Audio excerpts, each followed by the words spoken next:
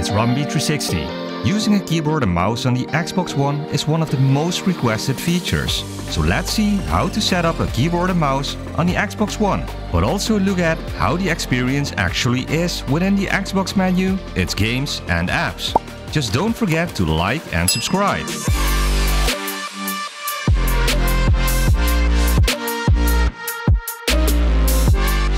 Using a keyboard and mouse on the Xbox One is as simple as plugging it in one of the USB ports. Once you plugged it in, you can use the keyboard in the Xbox menu partially. But the usage of the mouse is a different story, as you cannot use the mouse in the Xbox menu.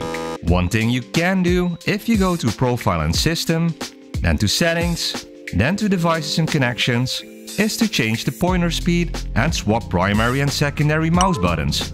But that's about it, at least for the Xbox menu.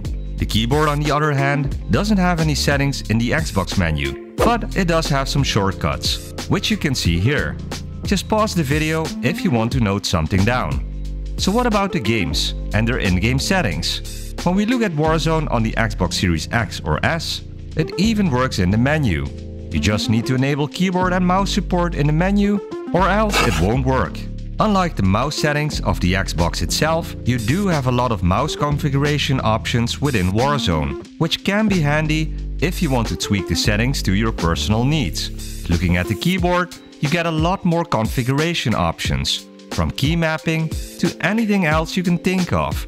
It just works fantastic, which makes the gameplay a lot better, at least if you have some keyboard and mouse skills, unlike I do.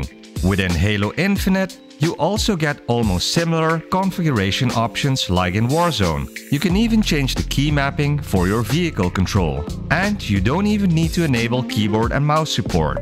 It works within the single player, as also within the multiplayer. And you can even enable or disable crossplay. So you will or will not be matched against PC players. But that doesn't even matter anymore, as the playing grounds have been leveled. Because you can also use a keyboard and mouse now on your Xbox One, Series X or S. On Fortnite, you get everything you would want from a keyboard and mouse, excellent support on key mapping, and fast and responsive gameplay to take you to the next level. Now, maybe I can finally start practicing my building skills, or maybe just stick to improving my aiming. Anyway, you will be doing a lot more dancing after making more kills with a keyboard and mouse on the Xbox One or Series X. When we look at the apps, they seem to work fine, as you can do almost everything you would expect from these productive apps.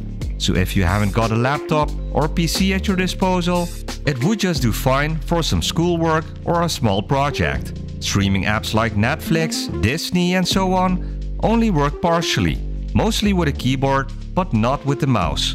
And the same goes for Discord. But when you use an internet browser, it works just perfectly and you can absolutely use it as you would expect. At the moment, the rest of the apps isn't even worth the effort. Overall, it's nice that a keyboard and mouse also work on the older Xbox generation and have the same quality as on the Xbox Series X and S. But if you want to actually see how it works on the Xbox Series X, or see all the games that are supported with keyboard and mouse on the Xbox, click on one of the next videos. Or hit the like and subscribe button to see more content in the future. See you on the next video.